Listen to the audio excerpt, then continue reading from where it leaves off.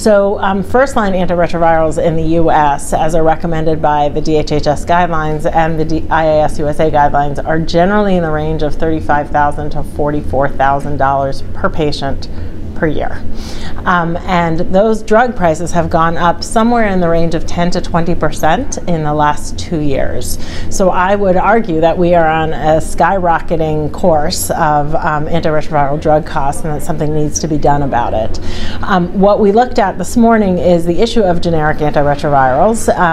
One of the challenges associated with generic antiretrovirals and generic drugs in general is that by the time they come off patent, drug manufacturing and drug development has happened so quickly that there's always something new or better that has come along that has replaced what is potentially coming off patent with a newer, better drug. And so the hope of having a generic has actually never really been realized.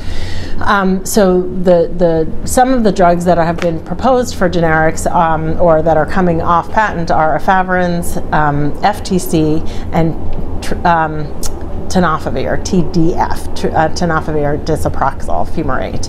And so some of the things that I talked about are those three examples and how they may impact drug pricing in the US. So it's a complex web of how we finance antiretroviral therapy in the United States. For the most part, most people get treatment, whether it is through drug discounts, through co-payments, through accessibility with manufacturers, through 340B programs or AIDS drug assistance programs provided by Ryan White. There is a safety net. However, somebody is paying these prices, and how they get reimbursed and sort of the perverse nature of how some of these things happen and the ability of these drug prices to go up is, a real challenge in the United States.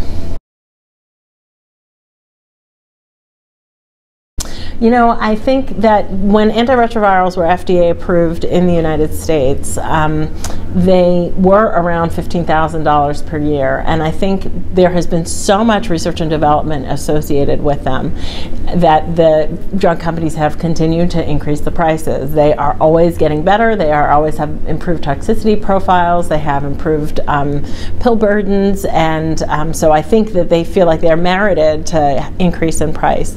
The other thing that's interesting about it is that through the President's Emergency Plan for AIDS Relief, we are able to supply antiretroviral therapy to resource-limited settings. And by doing that, the drug companies have lost their patents, at least for use in resource-limited settings, and they're now co-formulated with generics there. And in their ability to be able to do that for resource-limited settings, they need to make money in resource-rich settings, and I think that that's part of the issue.